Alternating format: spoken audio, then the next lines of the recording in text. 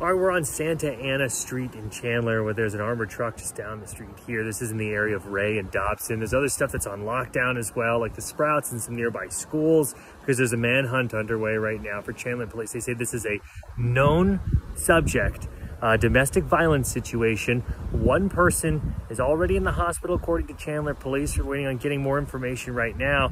A lot of people coming up trying to ask, what is going on exactly with this manhunt and this domestic violence situation.